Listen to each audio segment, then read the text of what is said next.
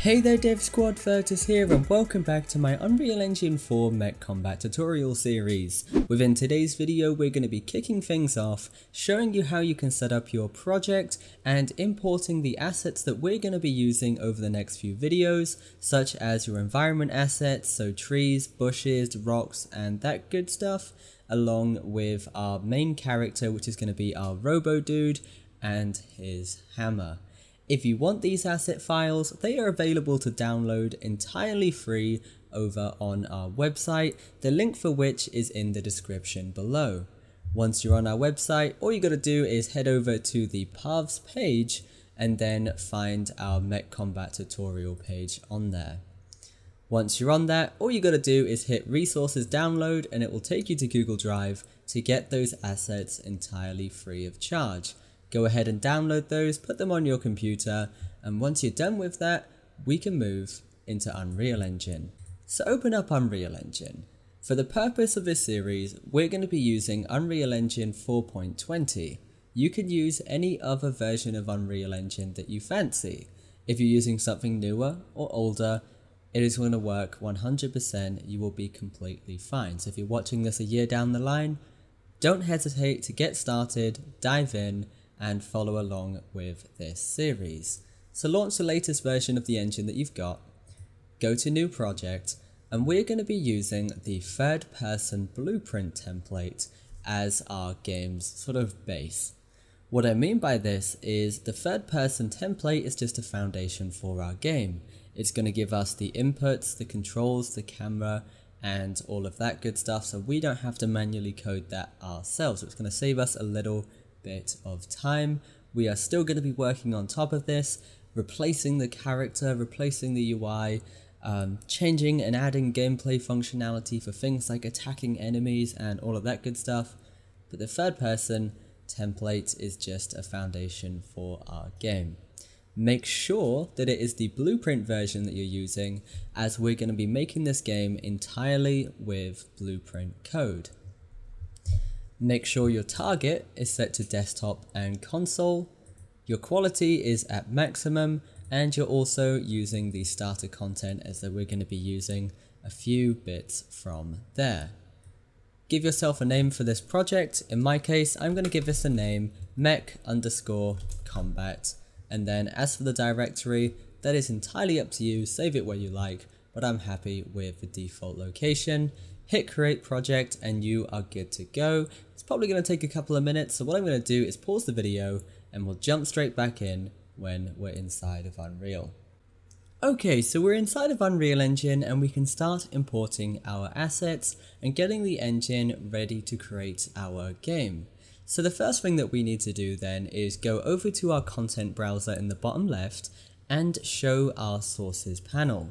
Within here, we are going to be creating a new folder and we're going to be giving this the name Mech Combat.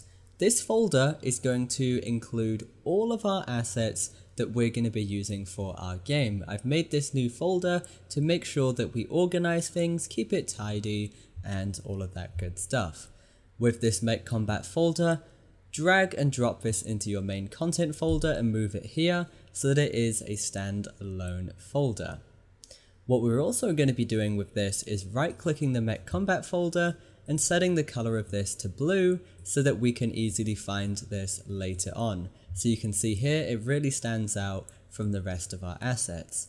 The reason why I've made it blue is so we can find it really quickly. It is going to be the most common folder we'll be going into, so it's nice to just have that differentiation there, so we're all good.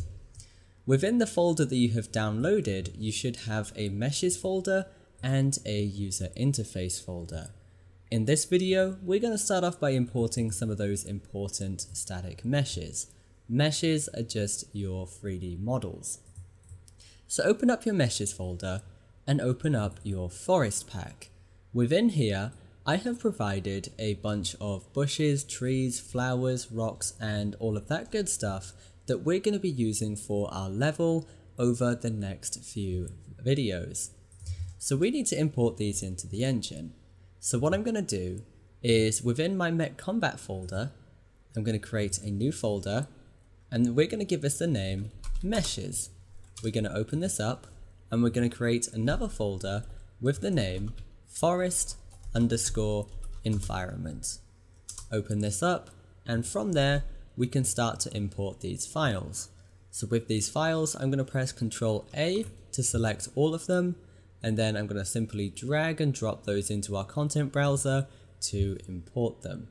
With this, just press Import All, and Unreal Engine is going to do the rest of the work, and what you should have in just a moment is a complete folder full of rocks, trees, grass, flowers, and all of that good stuff, the little pieces that we'll be using to make up our environment. Don't worry if it takes a couple of minutes, that's just sort of the way Unreal Engine works. There is a lot of files in here. So 3, 2, 1, and we are good. So within here, you can see we've now got our assets. However, the issue we've got with these at the moment is there is currently a blank material on there. There is no color to our rocks, our trees, our grass, and all of that good stuff. So what we've got to do is modify the material that has been imported that's already been assigned to these assets. So find your forest pack material, and don't worry if you haven't got one already. What you can do is just right click and create a new material of your own. But because this one's already assigned, it's going to save us a little bit of time. Open up your forest pack material, move your base node over here, and delete this null parameter. We do not need this. Within our content browser, we have got a texture for our forest pack.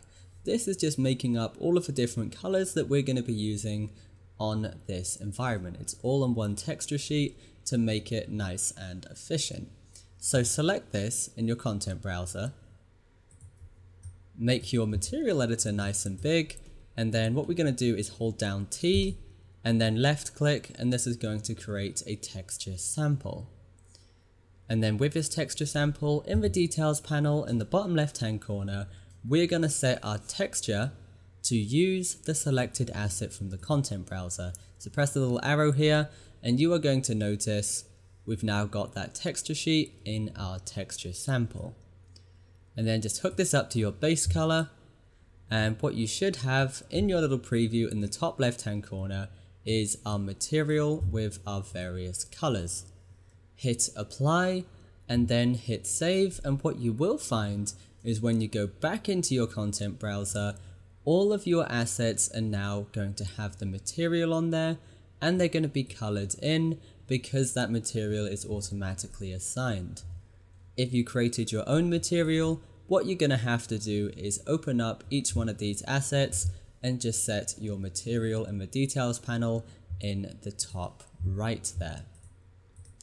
So moving on from the forest assets, let's import the assets for our main character. So within our meshes folder, create a new folder, and we're going to give this the name main_character.